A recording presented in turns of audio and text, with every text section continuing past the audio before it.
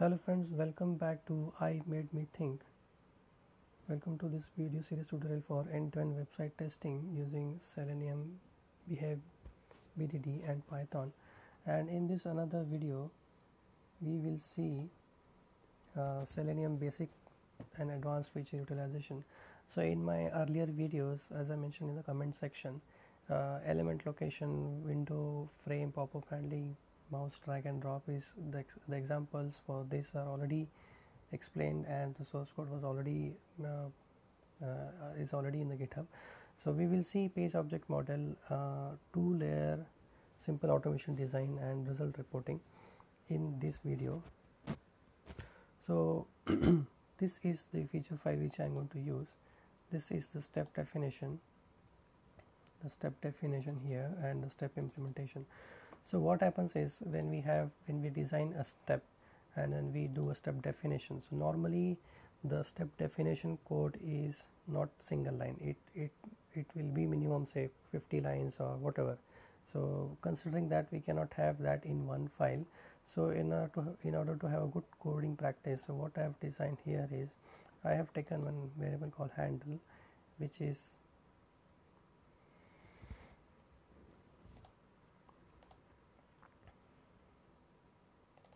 this class here, handle, and I have individual page object methods, page object related classes imported here. So from page object I am importing relevant methods, and then I am just creating an object for this particular class and I am just using that here.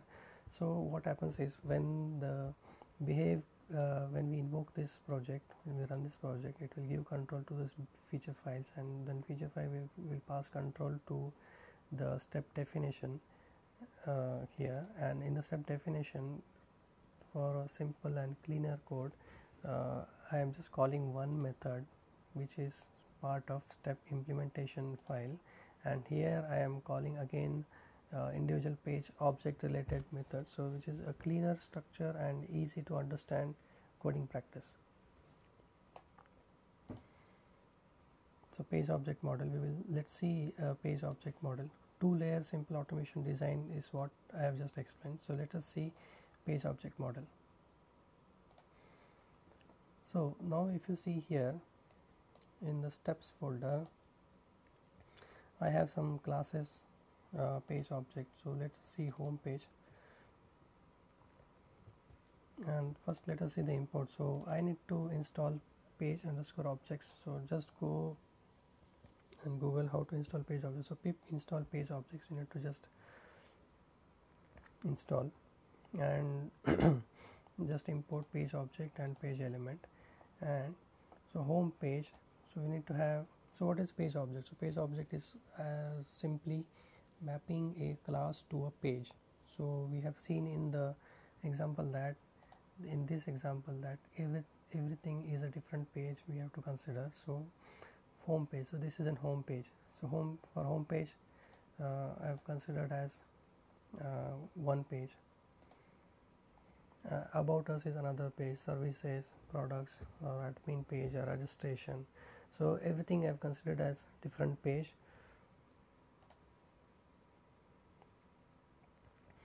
And in page object class we need to use page object. So if page object and page element, so this particular class, which is my individual page, will be importing page object class from page underscore objects module, which I need to install separately. And from this I can start using the page element. So if you see, these are the individual web elements I can use using page element, and with say ID, CSS, name, XPath, and so on. So these are the four variables I am using here, and these are the methods, individual methods which I will be utilizing for my individual purpose.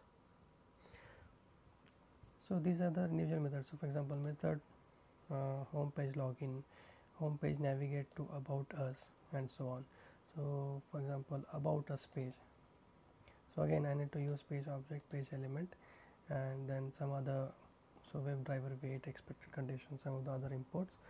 and here I am just inheriting page object class, which I can use it for my own individual page, and use page element methods to have individual elements on about us page, and start using those elements, and use individual methods or specific methods to perform individual operation. So on about us page I am doing verify specific message.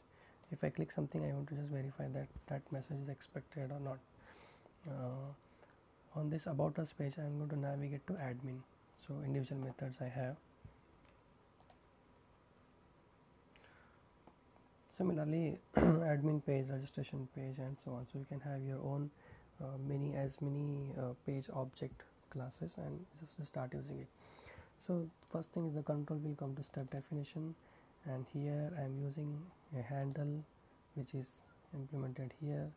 So control will pass to handle, and then in handle for each step I have defined a method, a very simple method which will do the intended operation. So the project structure is very simple and easy to understand. So first thing is perform initial setup. So obviously I need to invoke a Chrome browser and use that object of Chrome driver, pass it on to different page objects. So I'm creating a webdriver Chrome executable path. So I'm using this Chrome driver exe here. I've put it in my local, and so I'm using the same object, Chrome object throughout.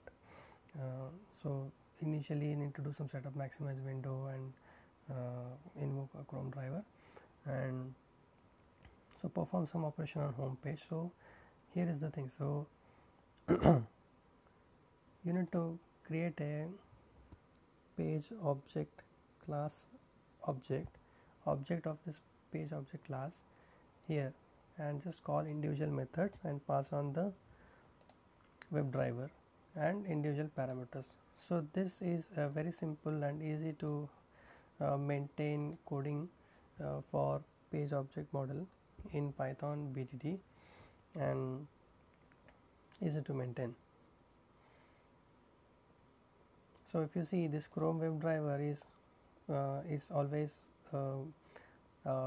the first instance here. I mean the first value in this list. So similarly home page, similarly you can do some operation on about us page, similarly you can do some operation on admin page or registration page. So you can do, for example, on registration page, so I am just invoking again an registration page object, registration page, and I am just calling the methods, and I am just passing the Chrome driver. So this coding two-stage coding structure is very simple to maintain, very simple to understand, and very simple to use going forward. And then in final verification I am just checking that whatever steps I have done, the individual step is pass or fail.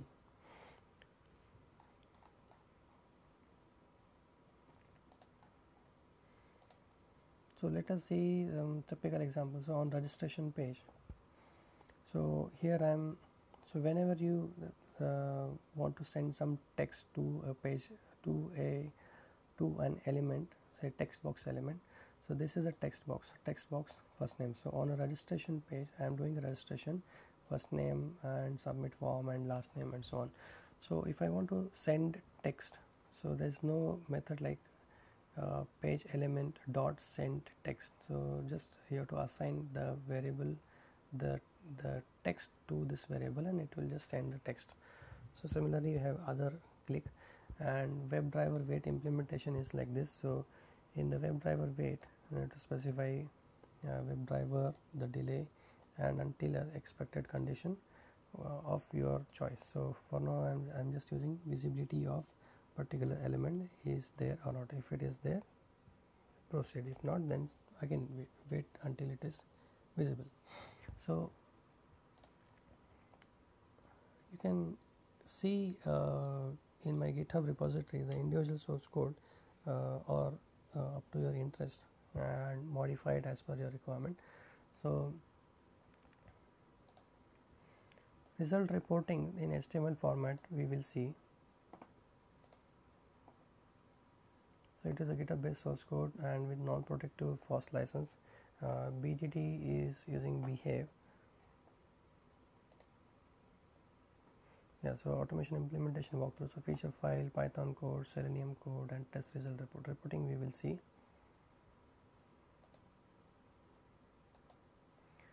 So if you see this runner file here, as explained in my earlier videos, for reporting in nice HTML format we need to install this module JSON to HTML and Allure module. So pass this, how to use Allure module I have explained in my earlier video series, and when you run this program here and when it generates the JSON, so just pass this JSON, all the JSON, and put it in as final JSON, and then JSON to HTML you convert, and you will see the final report will be generated in index.html. It will be in this folder. So as of now I am just deleting this folder, and when the program runs again we will see that the reporting folder will be generated again here, and in that you will have one the index.html file where you will find a nice reporting. So let's run this program.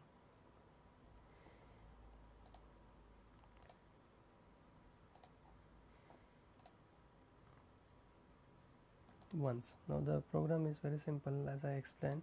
So it will do certain operations. So it will go to home page and then it will do some operation. It will go to about us page, do some operation, services page, do some operation, registration or login. So the different things it will be doing. So that is using Python, BDD and page object model.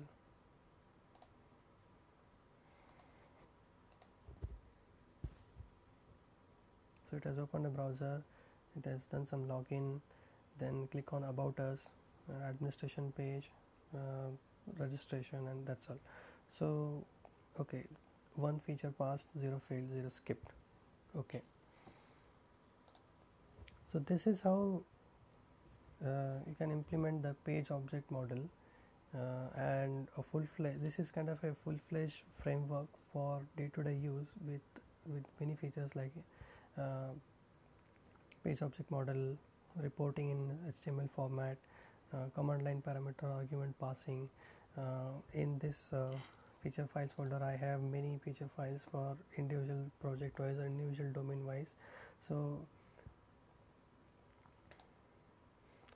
quick expansion for new website. So quickly scale this algorithm for new website in some category. Behave BDD approach is a big advantage. Page object WebDriver settings are just handy. You can quickly expand this for, say for example, you want to go for instead of Chrome you can go for Firefox or multi-browser you can support. You can tweak it a little. Just create new page objects and look at elements, and that's all. I mean the basic structure is ready. Some utilities are handy here, so it's a ready-made framework for you. Just start using it. So that's all for this video series. Let's continue in another video series with some another exciting topic. Thanks for watching. Please like, comment and share my YouTube channel.